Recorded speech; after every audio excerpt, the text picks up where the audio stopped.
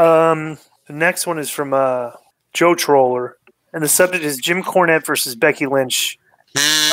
Yeah, I'll tell you what. I'll be honest with you. I think Joe Troller is Hughie. Because I'm going to read you this email, okay? Right. So we banned Hughie from the show, right? Right. And so I think Hughie's trying to get some questions in through Joe Troller, right? Listen to this email. Now, let's remind you, let's go back to the history of Joe Troller.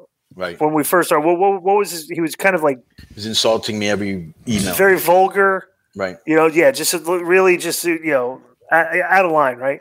Right. So listen to this one. Okay, and this is under the premise that I think Hughie is trying to beat Joe Troller here, okay? Right. Good morning or afternoon, guys. So I'm reading WrestleZone.com here, and there's an article about Jim Cornette trashing Becky Lynch and her pregnancy. Listen to me. Jim Cornette is full of crap. If something gets pressed, he buries it so he can get a whole bunch of clickbait out of it. Plus, he's saying that Dana Brooke is ugly. I've seen some images of that whale that Cornette is dating, and she's just a fat goth slob that looks like Ozzy Osbourne after a bare-knuckle fight.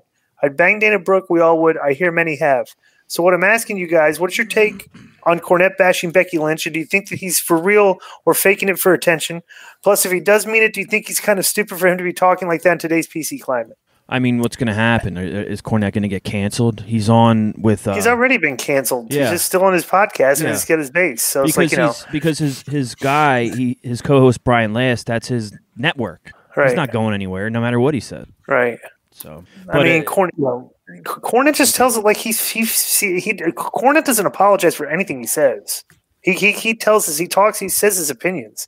Of course, some people don't like it. He's going to be in this day and age. You're going to have people get offended. And the one thing, bro, that you have to what do you call this? Compliment on him, because even I had to change my ways. Is he's losing money over this, right? And he don't give a fuck. Yeah. So he's getting he's getting honest. You're getting honesty from him, I guess. But him saying the Dana Brooke take was bad. Well, I did not see that. She does not come across as ugly to me. You know. Well, it was what, part he of called her ugly. Yeah, it was he called her. Said she he insulted her looks. I don't. She's not real good looking, but but it's not. You don't. She's not a dog either. Right, definitely not like a typical like indie girl wrestler that you would see. This does not. It's too ugly. What is funny about her, and this is one thing, and I don't know if you've noticed it, bro. They've given her a lot of different gimmicks and chances, like a lot. You know, like she's the new Alicia Fox. Nothing.